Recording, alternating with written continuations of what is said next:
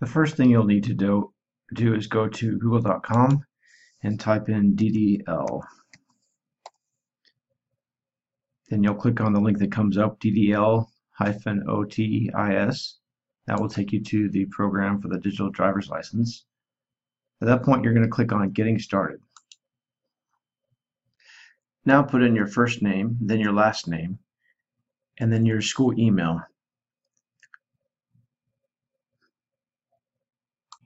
Also put in your password. I recommend choosing the password that you've been using for your school email account as well. That way you won't have to remember a new password for a different site. So your student ID plus is 0.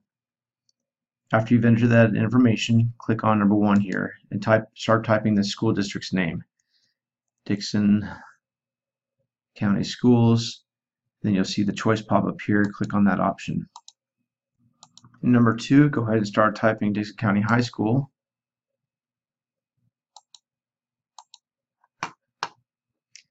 And then on number 3, begin typing my email address. When this option pops up for Adam Taylor, click on Adam Taylor. Then also click I am not a robot. When you see that check mark clear, you may click Register Now. At this point, you'll click Continue, and you are registered as a student. Then click Return to Login Registration Page.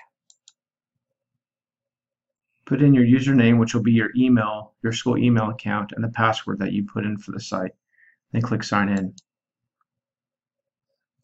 You'll be able to see your name as well as the district and my teacher account.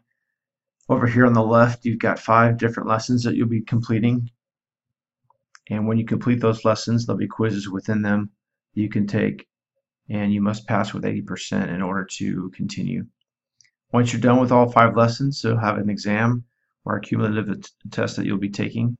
When you pass that, you'll receive your digital driver's license. The goal of DDL is to help people understand how to be responsible and safe on the internet. Once you've completed this course, you'll receive your digital driver's license. And if you continue to behave in a manner that is in compliance with these guidelines, then you'll be able to participate in class activities online.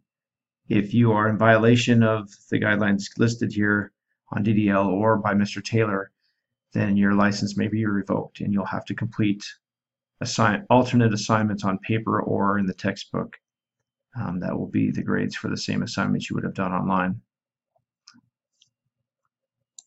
Thank you for your attention. You may get started on your DDL lessons.